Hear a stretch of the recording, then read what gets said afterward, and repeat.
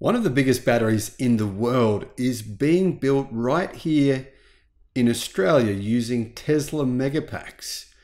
It's just received approval to triple in size, possibly making it the biggest battery in history. Hello, my friends.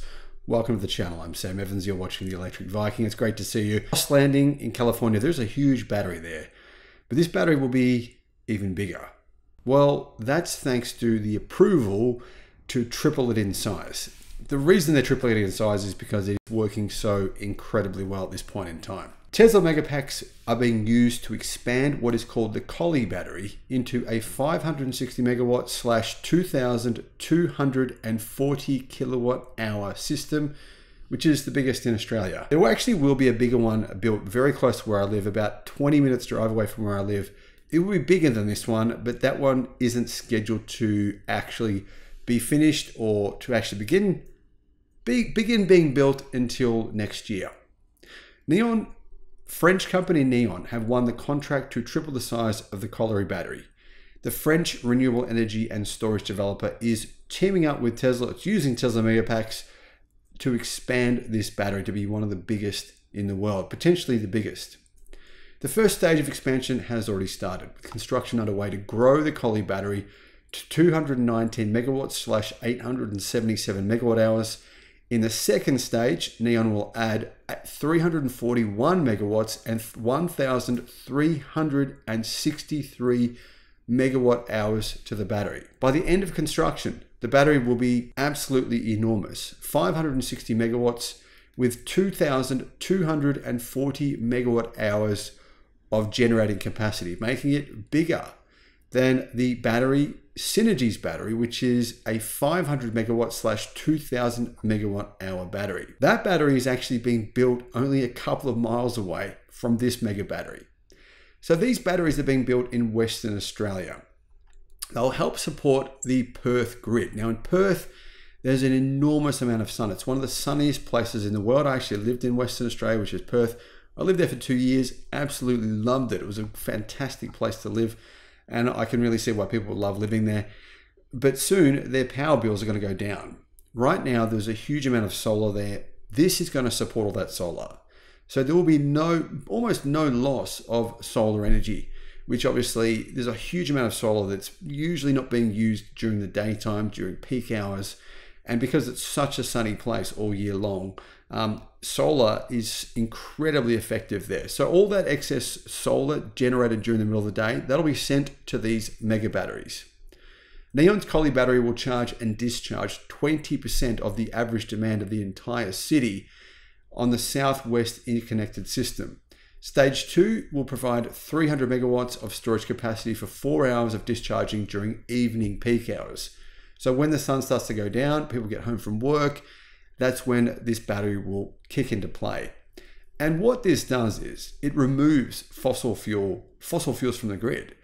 What happens often at that time of day, 6, 7, 8 p.m., people get home from work, they want to turn on the air conditioners, the house is really hot, there's a huge power spike.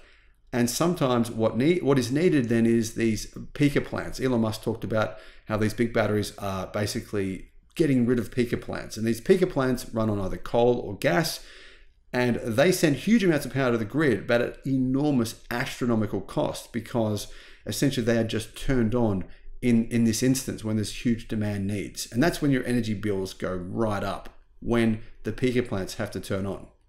Collie is a coal town, but yeah, its coal generators are going to shut down within the next 5 years. This is basically speeding up the death of coal in Western Australia. The battery's expansion will help Collie transition from a coal country, or basically a coal power, to one of the biggest renewable energy powerhouses in the world.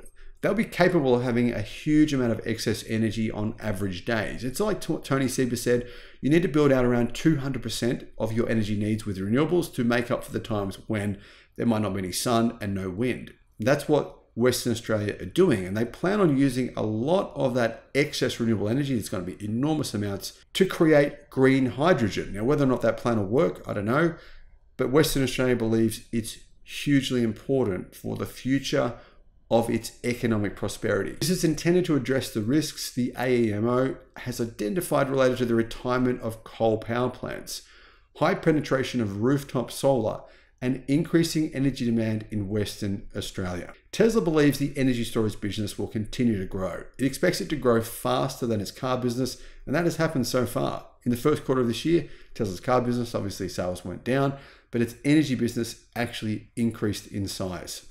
Tesla Megapack deployments reached an all-time high in Q1 of 2024.